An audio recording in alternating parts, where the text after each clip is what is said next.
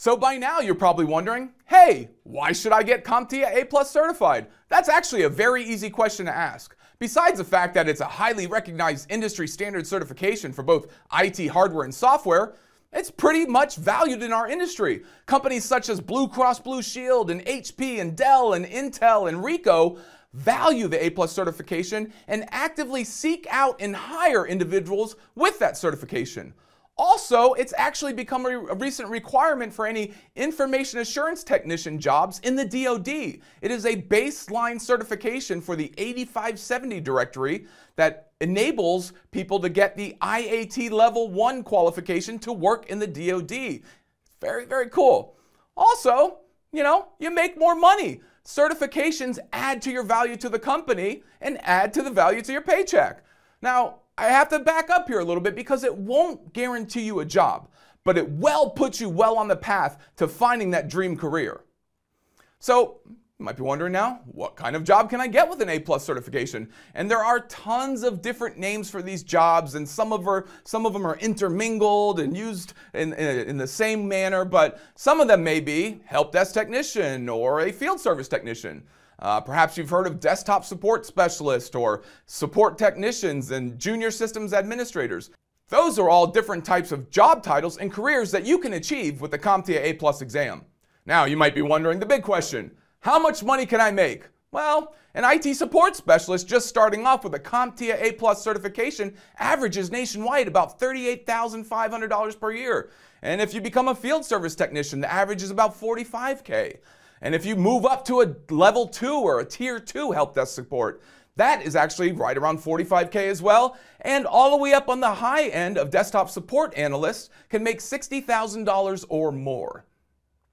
Now let's take a look on CompTIA's site at some of the positions available. This is the IT support specialist career path. And it gives you a very clear direction here of what the pathway would be if you were following this IT support specialist career. You can start off with an exam like the CompTIA A+, and this kind of shows you how to get to the next intermediate level and the advanced level. So you can walk through here and actually take the entire series of CompTIA certs if you want. It's very, very cool. Now let's talk about stackable certifications.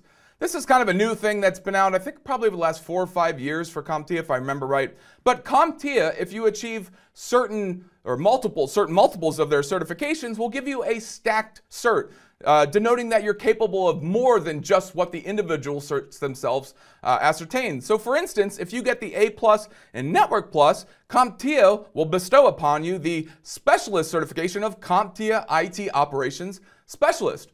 Pretty cool. Let's talk about the infrastructure and cybersecurity pathways. So if we look here, we can see that CompTIA lists out a couple of core skill certifications that we need to take in order to actually diverge into one of those two paths, whether it be an infrastructure like a network engineer or a systems admin, or whether it be the cybersecurity pathway where you get into pen testing and blue team versus red team and all that really neat cutting edge cybersecurity stuff. And you'll notice here that the first one is the IT fundamentals, but then we have our A+.